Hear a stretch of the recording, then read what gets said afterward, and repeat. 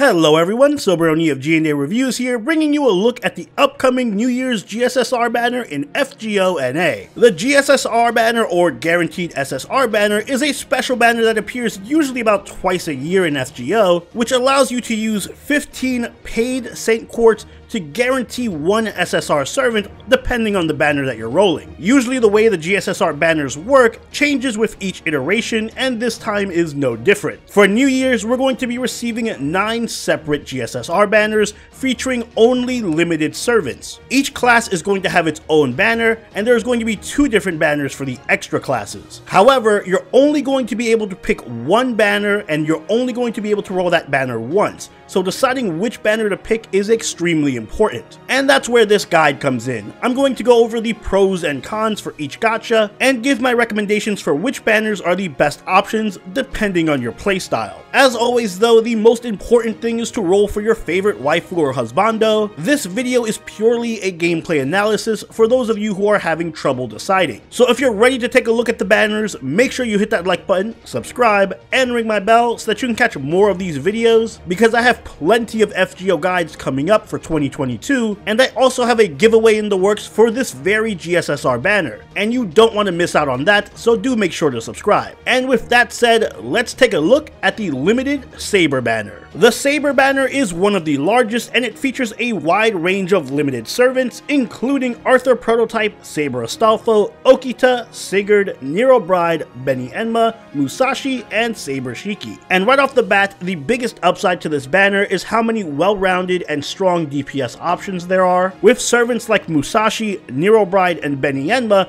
being some of the best DPS servants in the game, even to this day in JP, so they have a very long shelf life. However, if you're in the market for AoE or farming servants, there isn't going to be much of that here, as the only AoE servants on Rate Up in this banner are going to be Arthur Pendragon and Saber Shiki, so even though they're both pretty good, your chances of rolling them are going to be very slim. So I only recommend rolling this gacha if you're in the market for a strong single target servant who you can utilize as a boss killer. Otherwise, you might want to look elsewhere. Following the Saber banner, we have the limited Archer banner, which includes rate ups for Archer Arturia, Ishtar, Gil, Summer Jean, Moriarty, and Super Orion. Unlike with the Saber banner, there are a lot of very powerful AoE servants here, and pretty much every servant on Rate Up is a top tier servant, so you really can't go wrong, especially if you manage to draw Super Orion, Gil, or Ishtar, who are all top of the class. If I were to make a bit of a nitpick about this banner though, it is important to note that all of these servants have very different playstyles, so you might not be aware of what role you're going to get. That said though, if you're in the market for a strong buster servant, especially an AoE one, or if you're planning way ahead and you want to build a team for the Vich meta, then this is going to be the banner for you. While the Saber and Archer banners may be packed with limited servants, the Lancer banner is surprisingly small. There are only going to be 4 limited Lancers, those being Erich Kegel, Skahawk,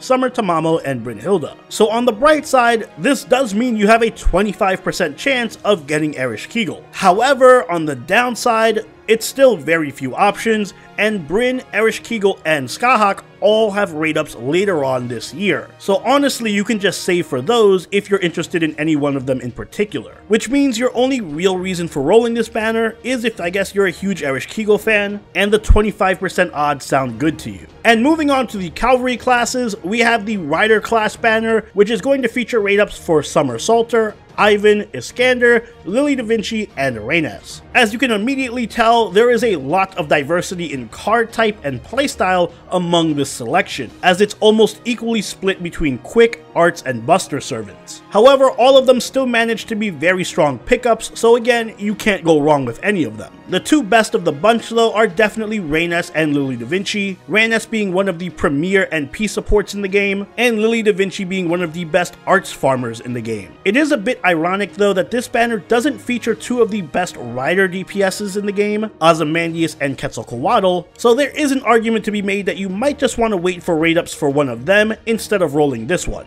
Still though, if you just want a safe banner to roll, this is probably one of the best choices, because no matter who you pull, they're going to be a decent servant that you can build around. And speaking of building around servants, next up we have the Caster banner, which is no doubt going to feature the best supports in the game, with rate-ups for Merlin and Scotty, as well as rate-ups for Ilya, Caster Nero, Murasaki, and Da Vinci. As I mentioned, this banner does feature rate-ups for Merlin and Scotty, who are currently the two best servants in the game, so if those are two servants that you're after, then by all means this is the banner you want to roll. Just keep in mind though that the rest of the banner is littered with caster DPS servants, and those are generally on the weaker side, although Caster Nero is pretty good. But if you're someone who's looking to build a quick team or who still doesn't have Merlin, then this is going to be your best chance. Next up, we have the Assassin banner, which features rate-ups for Kama, Cleo, Shuten, Semiramis, MHX, and King Hassan. Now, I know the immediate reaction to this lineup is that Kama and King Hassan are the best targets here. After all, they are two of the strongest single-target DPS servants in the game, but I think that the real value of this banner actually lies in the fact that there are 3 AoE assassins on rate-up, and that role is very rare. If you are someone who doesn't have Gray, the chances are that you don't have a very strong AoE assassin for farming. And if that is the case, then I do recommend you giving this banner a roll for the chance of pulling Cleo, Shuten, or Semiramis. And hey, you might get lucky and get Kama or King Hassan anyway. But if you're just after Kama, it might be better to just save up for her rate up, which is later on this year. And finally, capping off the normal classes, we have the Berserker banner, which is going to feature rate-ups for Arjuna Alter, Kintoki, MHX Alter, Hijikata, Raiko, and Musashi Berserker. Now obviously this banner features tons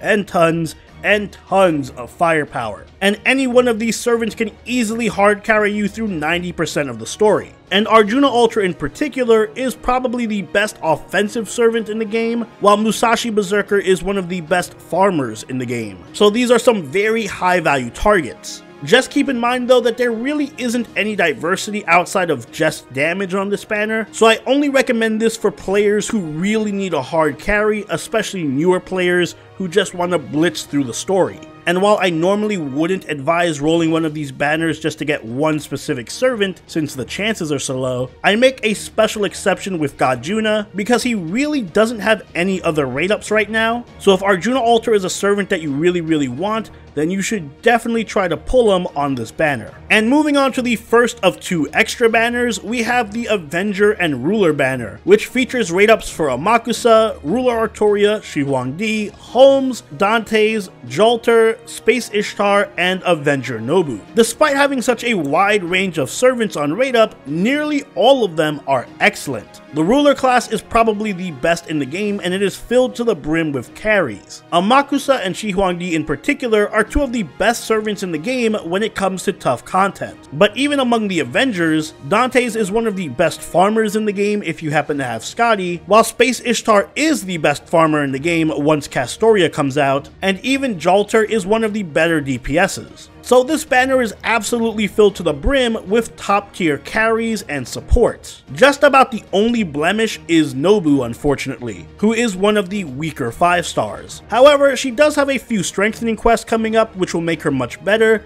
and she's still a top tier waifu. Still though, I recommend anyone looking for a good servant to build around roll this banner, as almost all of these servants are excellent and can deal with most of the content in the game and be relevant even into the late game. New players especially should be interested in rolling this banner, as should people who are building challenge quest teams. And last but not least, we have extra banner number 2, which is going to feature rate-ups for the Alter Ego, Moon Cancer, and Foreigner servants, including Saber Okita Alter, King Protea, Kiara, Melt, Summer Bibi, Abigail, and Hokusai. Much like with the Archer banner, this one features a lot of very good AoE servants, and some incredibly rare servants at that. It's also worth considering that you have a high chance of pulling an Alter Ego on this banner, and they are a very rare and strong offensive class. Unlike the Ruler and Avenger banner though, there aren't really that many super OP standouts aside from Melt and Kiara. The rest of the servants on this banner are more niche, although they're still strong for the most part, part, so it's still a relatively safe banner to pull. I would recommend pulling this banner for anyone who doesn't already have an alter ego, because an anti-cavalry servant is great to have. And that's what I think about the upcoming GSSR banners. Again, if you do have a favorite servant though, you should definitely roll on the banner that servant is a part of, and I wish you luck in your rolls. If I did have to pick a best banner and a worst banner,